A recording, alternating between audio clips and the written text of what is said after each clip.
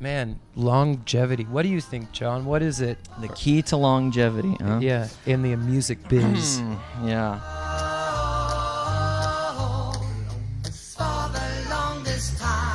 I think one of the really big keys to staying viable and continuing to evolve in today's music industry is to completely ignore it. Some of the times we've made mistakes in our career have generally been because we weren't following our hearts. I've watched friends be parts of big trends as they come, and they have huge success, and of course with those big peaks comes the big valleys as well. When those trends go away, those guys tend to go away as well. When I started out in this business, I didn't want to come in and stay for a few years and leave. I wanted to make a life out of it. I wanted it to be a lifestyle for me. I wanted it to be part of my life for as long as I was able to go. 53 years after the fact, I'm still glad I made that decision. I still enjoyed it as much as I did. Walking on stage in front of people and entertaining them is my big deal.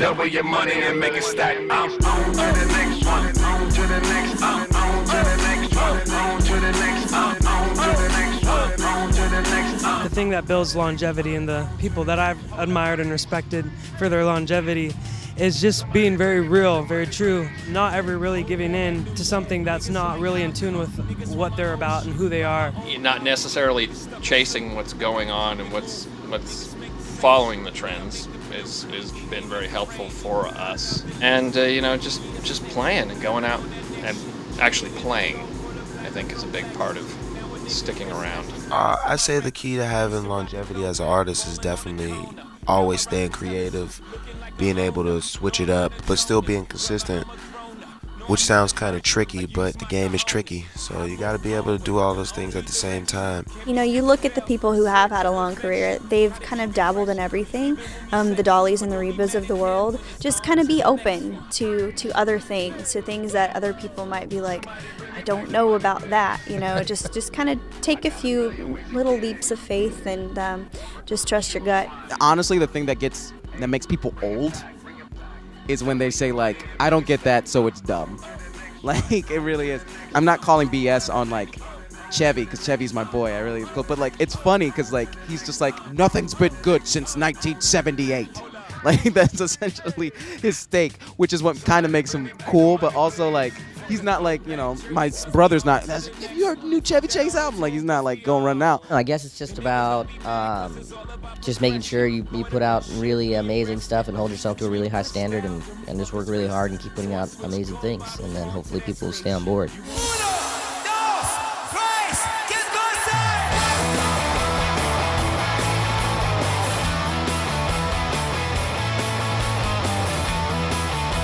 I think the key to longevity, having a long career, is I think pace, not rushing to go get a #1 hit right now. And like, where do you go from that? Coming in the game with a #1 record, like, where do you go? Number one, you really gotta love it. You really gotta be passionate about it. You know, show everybody that you deserve to be up here and that you love what you're doing. This lifestyle is so difficult, and in order to keep yourself in line and to sort of be healthy or to do whatever, you're fighting all of like the free alcohol and like all the people offering you drugs and like staying up all night, and like you basically have to fight all of those things in order to be well rested enough to put on good shows, consistently good shows that people will come to expect from you. You have to get your rest. I can't go to the after parties, you know.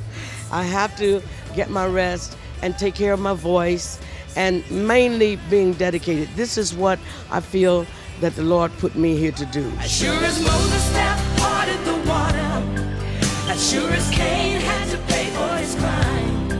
Any like musicians I've got to know, like, you see they're really workaholics and they work so hard. I mean, you know, like the Arcade Fire or, you know, Radiohead or anybody, like all those bands seem to be like such, you know, seriously dedicated and put out a lot of great stuff and tour really hard. You know, you look at the guys that have been out there for 30 years. I can look at George Strait's career, and, you know, with the exception of maybe 1 or 2 songs here or there along the way, I think that guy's had just good song after good song. I really respected people like Bruce Springsteen, and Madonna's been around for a while and has been consistent. Elton John, Billy Joel, people who've just been able to carry through and continue providing for their fans. I think the first voice I could ever pick out on the radio was George Michael, and he is vocally it's just perfect. As far as being, you know, in Oklahoma and seeing other people that had done so great, Garth, he's somebody that I think all of us still strive to like want to put on a show like Garth.